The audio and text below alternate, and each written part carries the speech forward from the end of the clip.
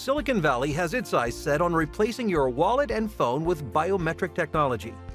Removing the last physical barrier, phones, watches, credit cards, between our bodies and purchases is the final frontier in payments, and it's a huge prize for the investors who capture that market. The global mobile payment market is already on track to record a compound annual growth rate of 33%. That would mean a $457 billion market by 2026. And some forecast that by 2023, just a few years from now, biometric technology will authenticate $2 trillion in in-store and remote mobile payments. That's about 17 times more than the $124 billion in transactions last year.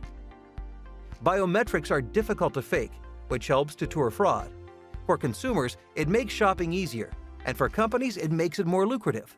Studies have found that purchases increased 24% when using Alipay mobile payments. People spent more on travel, entertainment, and food when payment is just a blink away.